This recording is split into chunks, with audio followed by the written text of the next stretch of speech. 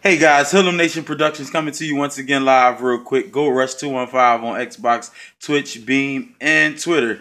Coming to you live real quick to give you a step-by-step update about Twitch because I'm getting more questions on YouTube about Twitch and how to deal with Twitch as far as the new Xbox update. So here you go, a real quick step-by-step tutorial and my thoughts on my review of what's going on with Twitch since the update. So first, if you're going to play a game on Twitch, first off, you have to start the game. I'm just starting any game real quick. Well, actually, I'll start a game that's actually going to start a lot faster. I'll start a game,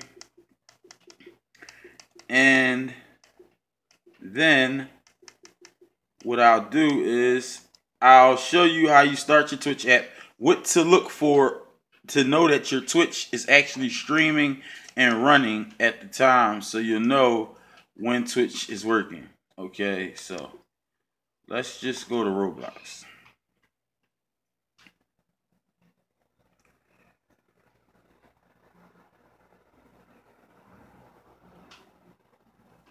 So what you want to do, you want to open a game, any game of your choosing. You open the game.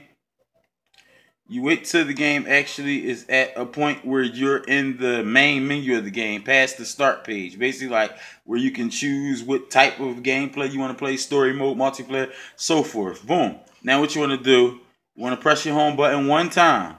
You want to go over, you want to find wherever you have your Twitch at. You want to open your Twitch. Your Twitch is going to take over your whole screen. You're going to go down to broadcast. You're going to broadcast your Twitch.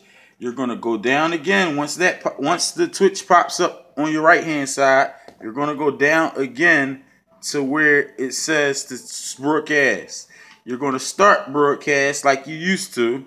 As you see, it didn't break the screen down like it used to and make the game screen smaller. It kept everything the same.